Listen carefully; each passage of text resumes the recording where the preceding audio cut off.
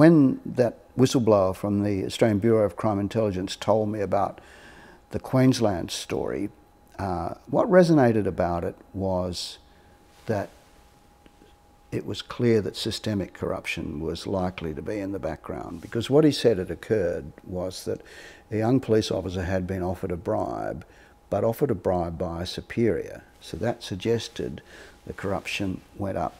So I came up to Queensland to meet the copper who'd been offered the bribe, and that was a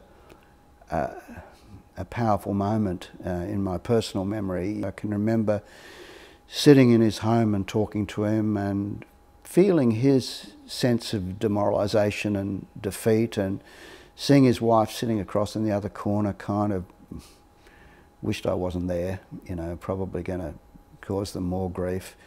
And I was really struck by that circumstance in that ordinary Australian home where a decent family were being corrupted and felt they couldn't do anything about it. You know, he'd been offered this money, he'd taken the money because if he didn't take the money he wouldn't be trusted by his superiors, but he didn't want to spend the money because that would be an offence to his conscience and to his wife's conscience. They didn't join the police force to become crooks, but the system was making them crooks.